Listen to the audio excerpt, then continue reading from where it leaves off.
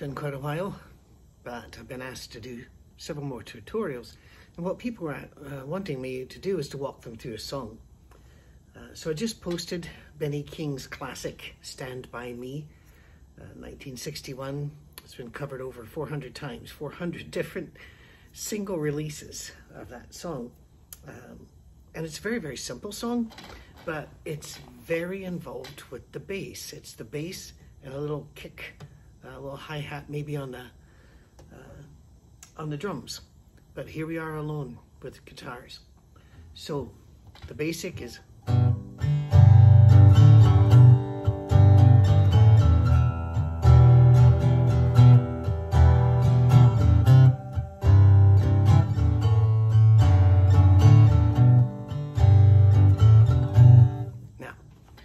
if you've been with me so far, you know you need your capo. So if I'm going to do any of the singing, I've got to get it all the way up here to about the third capo.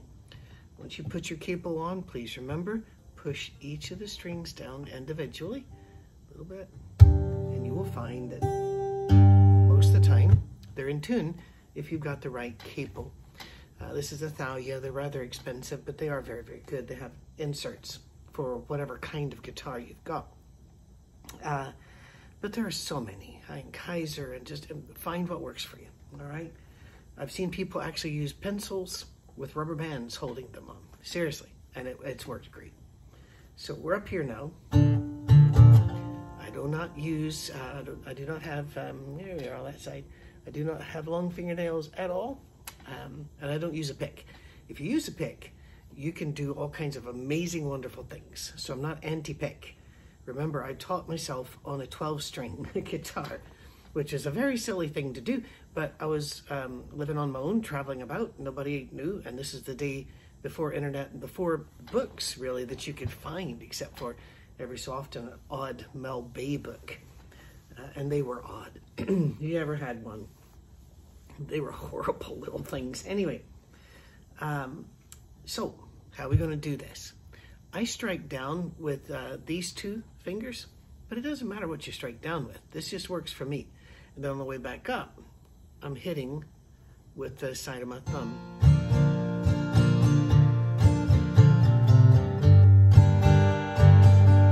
Now that's a very full sound. Our chords for this could not be simpler. G, E minor, C, then D. But we're even going to make it a bit simpler because we don't need all 6 strings. If you're going to do this, boom, boom, boom, boom, boom, boom, boom, boom, boom, boom, boom, boom, boom, you just need the lower ones. So I do make a change here. First of all, the G. Same G that you've hit. If you've learned how to do your G like this, stop it. It's nice to know in an emergency. And you can even then get your G with that little add D, you know, and that's a good chord. You want this because it allows you to do so much more without moving your entire hand, slinging it about the place. Let's be lazy, right? But if we're only going to do, and again, you don't have to mute the bottom 2 strings. You don't have to take off the bottom 2 strings and hide them in a jar in the garage. No, all you have to do is concentrate on the top here. Now, there's not a lot of space between my strings and the fretboard. I like to get it almost as close as I can without any buzz. And there's no buzz, but they're very low. If you're a flat picker, you want them just a little higher because you get more volume that way. If your finger picker, down below is very nice. Well, I'm a finger picker, but I'm strumming.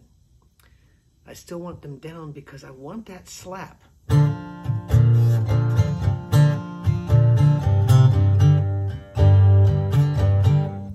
right, notice it's an up, down, up, down, up, down, but you don't have to hit it every time. You only make a sound when the beat wants you to make a sound. So the entire song goes like this. G, and you can then walk it up like. But the way I do it is just work that into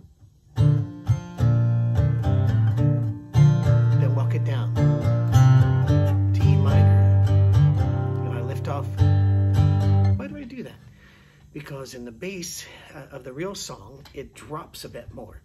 Well, there's not that much room on the guitar to do that. So instead, I get that little auditory hint. And by lifting, it cuts it off. Listen to it.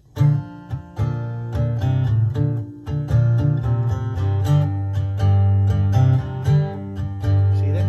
Then we go to C. Now, C's are made like this, but I don't want you to make your C like that this time. Not if you're going to do it this way, where you really hit the bass. I want you to make your C this way. And we've covered this before, I believe, on one of them. But this gives you that full C, but especially for our purposes, these bottom 4 strings, they need to be hit. So we're going to walk all the way to the C again.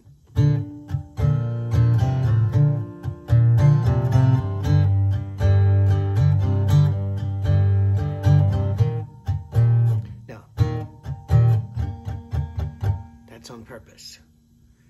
I'm lifting off a little bit. You don't have to be crazy. You don't have to throw them out here. In fact, your fingers don't have to leave the strings. You just quit pushing. Remember when you're starting to play guitar, everything sounds like this? And then whenever you finally get it, it's like magical. It happens one day, right?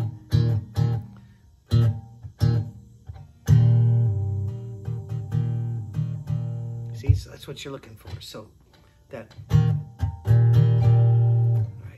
go G, E minor, C, and then we're going to do something a wee bit different, right? Here we go.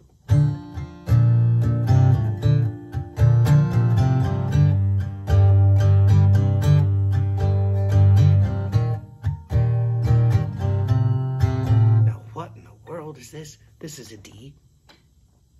I know this is a D. You've learned it in all your chord books, and you are correct, and it's beautiful. We've learned that, but I'm not using any of these. It is perfectly fine for you to be using. You can play this song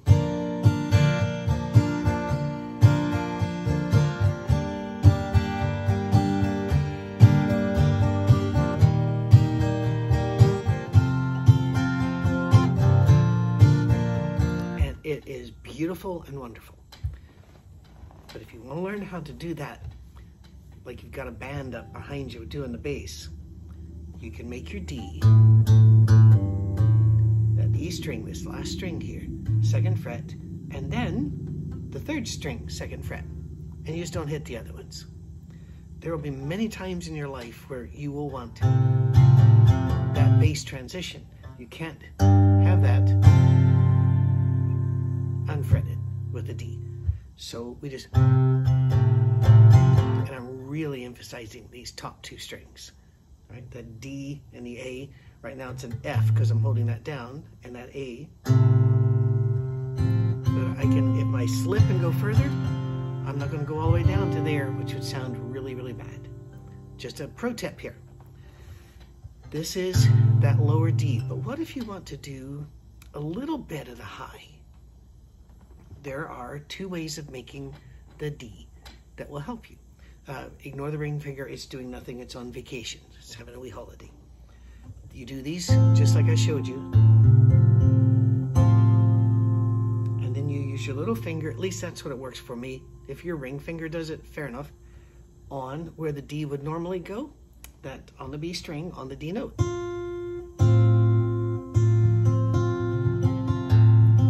If you are a fingerstyle guy, you've got, or gal, you've got to learn how to do that, and then to go to do the D7th.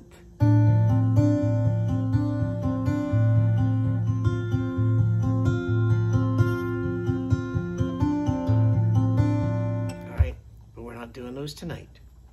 Simply, all right, you know, there are only a couple of variations on this whole thing.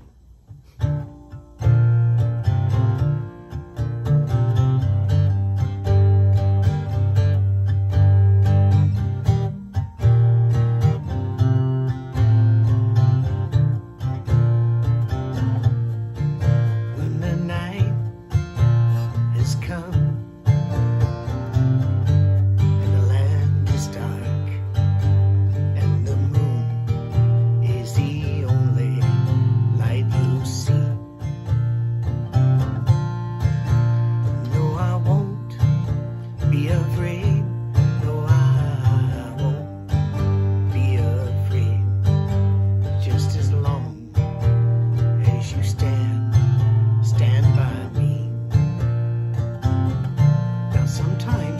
do an extra couple on the G.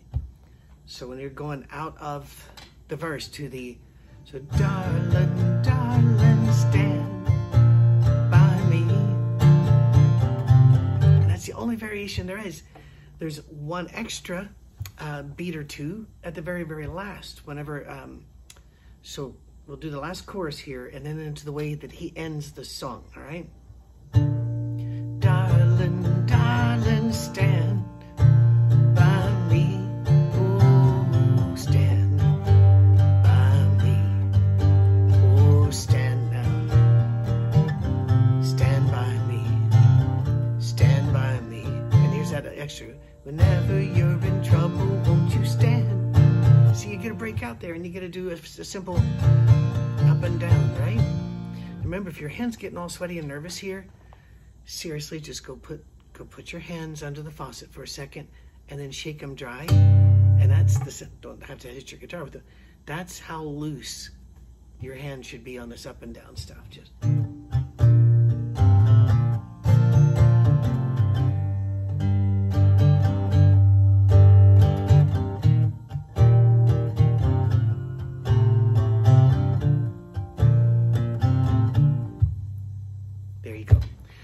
Full lesson is yours. I get my tabs most of the time, 90-something% of the time, from ultimateguitar.com.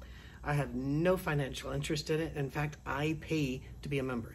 It just seems to be the best one-place clearinghouse for them. I've not done any of the extras that they do, you know, about how to post your own stuff and, you know, here's a little video on how to play. I've never done that sort of thing, but it's there if you want to. You can get the tabs. They're very easy. You can transpose up and down. In the morning, I sing it here. This time of night, I would generally have to move it up here. My voice gets weaker through the D. That's what happens when you're a very old man. Enjoy, play your guitar.